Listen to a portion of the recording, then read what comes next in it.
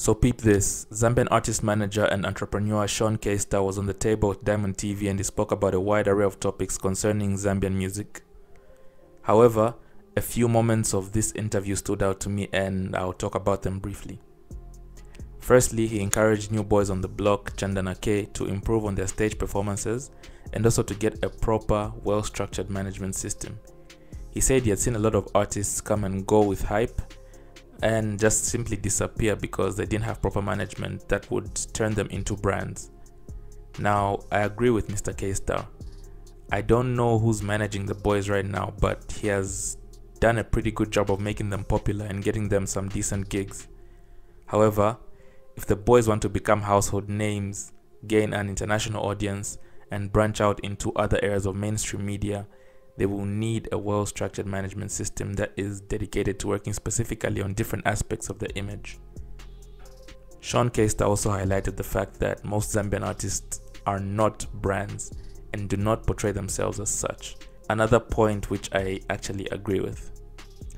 If you were to ask me which Zambian artists have branded themselves well, I'd mention less than 10 names.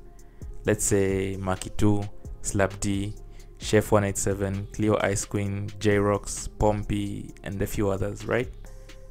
Now, as much as the industry is filled with good music right now, corporations will not want to work with an artist that isn't well branded no matter how many hit songs he or she has. The way an artist carries themselves, the way they dress, what they post on social media platforms are all characteristics that corporations look at before aligning their brands with yours. He also said his management company has only signed Macky 2 but handles the corporate side of things for Yo Maps and Chef 187. He said the reason he wouldn't want to sign other Zambian acts is because he feels at some point they develop a superstar mentality and don't want to be told what to do or how to act. Now, I can neither agree or disagree with this because I've never managed an artist before, but just going by human nature and the egos entertainers are known to have, I wouldn't say this is far-fetched.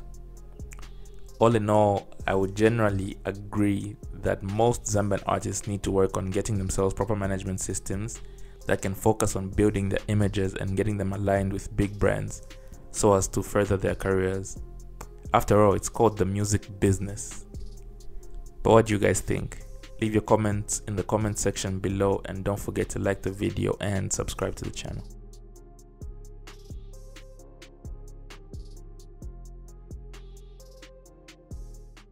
You mentioned the signed artist part. We'll come back to that, but still on Chanda and Macky, how would you rate their, the way they carry themselves out so far? On stage, that stage work. You've seen a lot of artists perform, and you've managed some of the best people we have. How would you rate, the way they carry themselves? Honestly, I wouldn't want to rate them at this particular moment, seeing that was their second performance. I'm expecting them to improve in terms of stage performance. I think that's very, very cardinal for them. And I would encourage them to get a proper, well-structured management system. I've seen artists come and go. Artists come with excitement and then they go. And if you have a proper management or well-structured management, then create you into a brand. I don't want to mention name, but I've seen even cover belt artists, whether they're groups or individual, whether Lusaka or Cobalt, I must say, they've come and go because they lack proper management, they lack proper structures, they lack, a management system that will make them into brands, which is very cardinal because most of these artists are not brands. Sorry to say, but the few Zambian artists who you would call a brand. That's why you find also, we keep on complaining that the corporate are not investing into the entertainment industry. A few simple reasons. Why? Because of your conduct. Two, because you're not making yourself into a brand.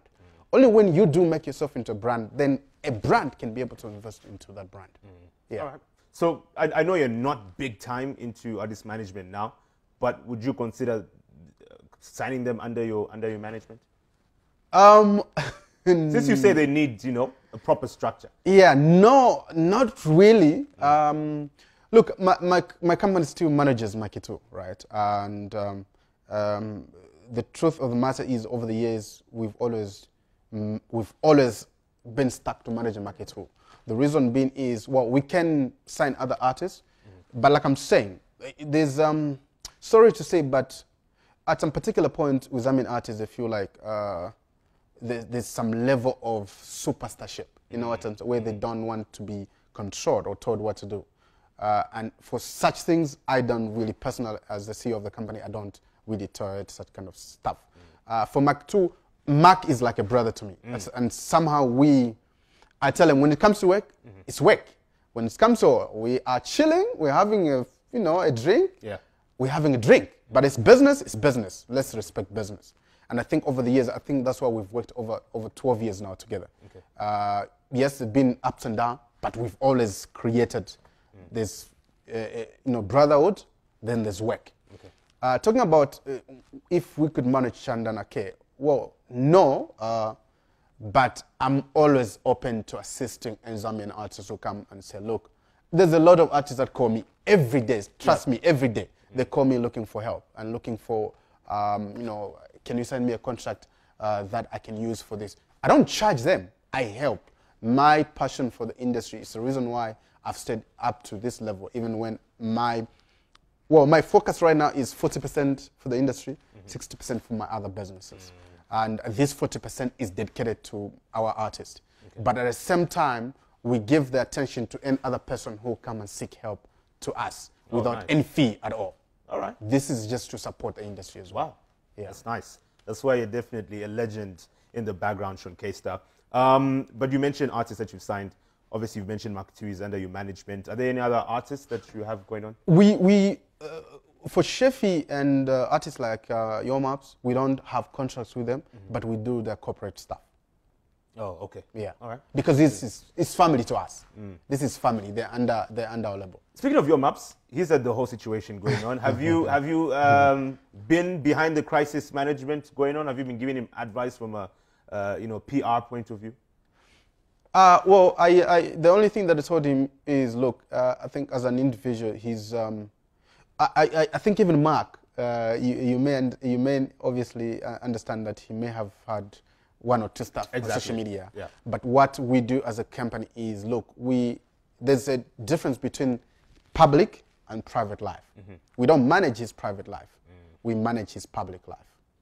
And there are certain things like marital issues or relationships issues like Your Maps.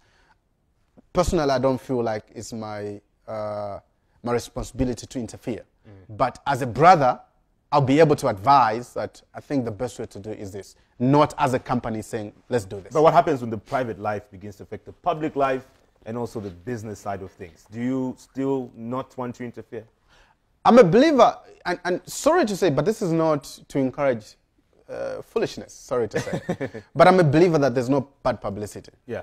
But how you handle, and I'm a believer in that what defines a man is not how many times you fall, but how you rise up every time you fall. And I think we are all doomed to make mistakes at a particular point. He may have made a mistake, but look, he sent a statement yesterday, or I think the day for yesterday, apologizing for his misunderstanding or people misunderstanding what's going on. Yeah. And look, people heard one story from one person. I mean, from one person. They didn't hear from his side. Yeah. I think we should learn to, before we judge anybody, let's learn to listen to both sides. Then you can judge. But I think a lot of people really, as Zambians, is we judged him based on one story. I'm not saying he's right, and I'm not saying the girlfriend was right.